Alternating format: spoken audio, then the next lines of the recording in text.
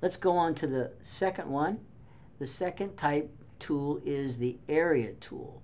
And with this, I can create a shape, any kind of a shape with the pen tool or one of these shape tools. Okay. And to start out, you'll see that there's some color obviously here.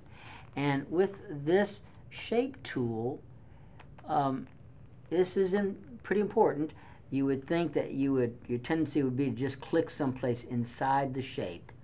But in fact, you need to click on the edge of the shape,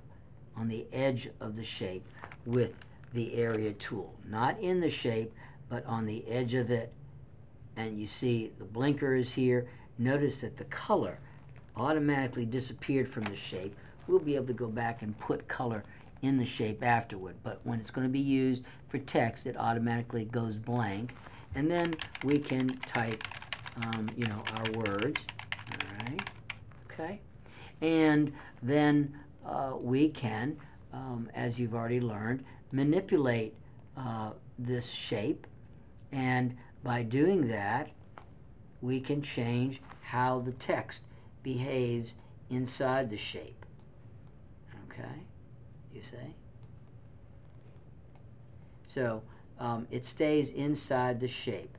Now, there are two different aspects to shape to type in a shape. That is the text itself. Notice when I click on the text that the text is underlined. Well, that's going to let me change the text. That's going to let me change the color of the text. Okay? So anytime we select that and the type is underlined, then it's going to mean that the type itself is selected. If I want to put a stroke or I want to put color in the shape, we have to select the shape without selecting or activating the text. And the way to do that is, you can see where the edge of the shape is. What we have to do is select the shape without selecting the type, as I just did. Look again. If I click anywhere near the text is underlined, so it is selected.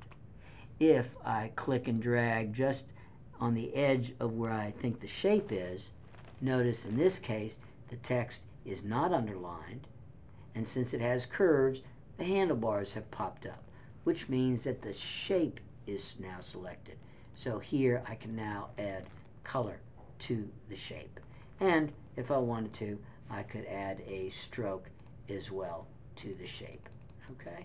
So you have to select the text, or you have to select just the shape to manipulate one or the other.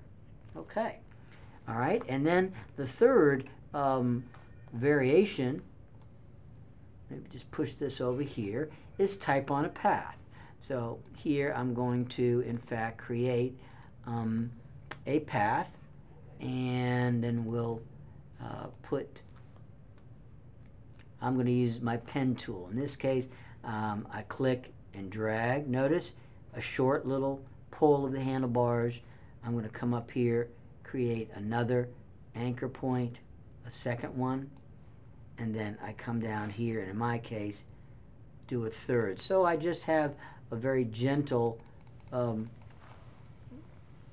path. See there? Okay, let's do it again. Click and drag. Click and drag. Notice I'm keeping it simple. I only have 3 anchor points. I'm not getting too fancy here. Okay? And then switch the type tool, of course. Go to the type on a path. Bring it right down. You see it has kind of a little angled base on it. Bring it right to the path. Click it. And again,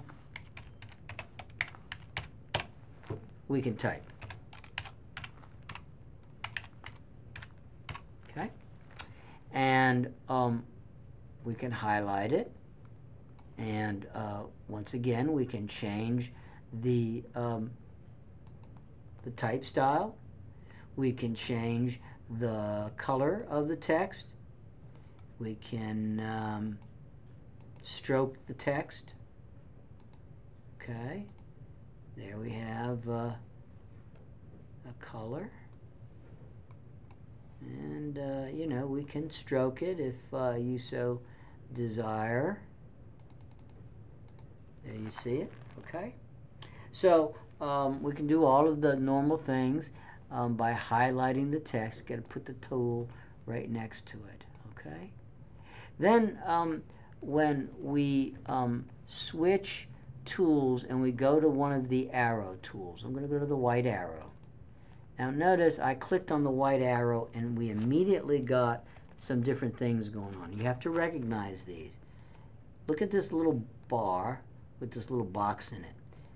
For the moment, ignore the little box, but the little bar, there's one here, there's one close to the middle, and there's one down here on the right.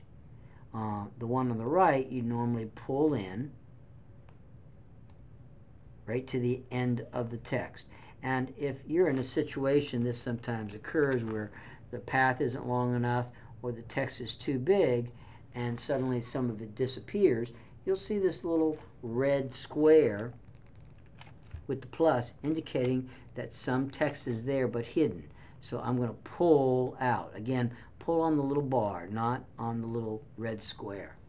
And we can move the text along the path by clicking on this little bar. Again, not in the square, but the little bar with our selection tool. Click, and notice, look, I can move the text along the path.